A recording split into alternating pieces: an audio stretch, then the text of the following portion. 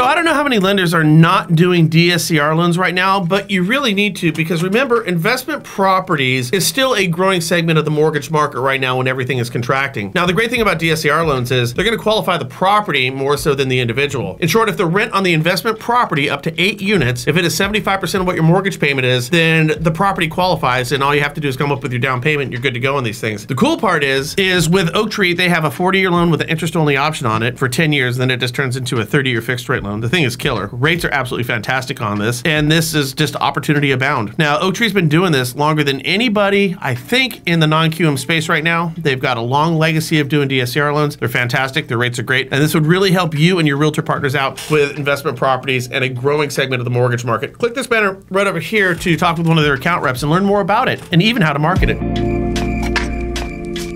Now on with the show. And this, my friends, is absolutely priceless. This story is the embodiment of virtually everything I rail against in the mortgage industry. That being, when regulation and the government gets involved, everything kind of turns to crap. It's like what Ronald Reagan said. What are the scariest words in the English language? I'm from the government and I'm here to help. So if you think I'm wrong, let's just look at the Dodd-Frank Act alone, then we'll get into the priceless story behind today's show. So the Dodd-Frank objectives, number 1 is to promote financial stability, for whom I might ask, Mr. and Mrs. I live paycheck to paycheck. Number 2, improve accountability and transparency in the United States financial system. Okay, think fintech laws here, people, put forth by the CFPB that states explicitly, yes, explicitly, that fintech companies only need to disclose what they're doing to you with their financial programs if they want to. That's the opposite of the goal of Dodd-Frank. Number 3, end too big to fail. Banks are bigger now than they've ever been, courtesy of regulation that became too expensive for smaller institutions, leading to no new bank formations and smaller banks getting absorbed by the bigger banks. Not to mention, bailing out systemically important institutions like big banks is now actually the letter of the law. So they screwed that one up too. And number 4, improve accountability and transparency in the United States financial system. Again, look at fintech, sandbox laws, and the legal shell game taking place with our administrators right now. Okay, so that's that. Now, why do I bring this up? Well, it's the Community Reinvestment Act, which was passed in 1977. The Community Reinvestment Act, the CRA, was passed to fight explicitly racist redlining policies and requires federal bank regulators, the Office of the Comptroller of the Currency, the Federal Reserve, and the Federal Depository Institution Corporation, the FDIC, to evaluate the performance of banks and thrifts to determine how well each meets the credit needs of its entire community, including low to moderate income neighborhoods. Independent mortgage banks, credit unions, and non-banks, you, are not subject to CRA laws. Okay, so you, regional banks, brokers, credit unions, you know, pretty much every lender watching this video right now, yeah, you're not governed by every regulatory body in the country when it comes to CRA goals to help underserved and minority communities. So the question then becomes, how well do you, the unregulated lender, stack up in helping underserved and minority communities next to the regulated, CRA-regulated big depositories that must follow the letter of the law set forth by the OCC, the Fed Board, the FDIC, and now even the CFPB? Remember, banks with government mandates and regulations via CRA Community Reinvestment Acts against you. Not really so regulated here. Well, let's look at it. So when it comes to loans made to predominantly neighborhoods of color for low to moderate income households, regulated banks came in at 22.2%, and you, the unregulated lenders, came in at 26.4%, meaning unregulated lenders actually did better. When it comes to middle income neighborhoods, regulated banks did 3.7% of their loans to neighborhoods of color, and non-regulated lenders, you, did 6.5%. So you beat them again. When it comes to upper income neighborhoods, regulated banks did 1.9%, you did 3.5%, so you beat them again. And when it comes to all the loans written to everybody on the socioeconomic scales, regulated banks did 5.6% of their loans to neighborhoods of color, and non-regulated lenders like you did 9% of your loans to neighborhoods of color. In short, you, the non-CRA lenders outside of the oversight of all of these regulatory bodies, wrote a larger percentage of your loans to neighborhoods of color, even though you were not explicitly mandated to do so under the CRA Act. Banks who have the mandate tripped and fell coming out of the blocks on this one. Now that may surprise you, but it doesn't me, because this seems to be a trend. So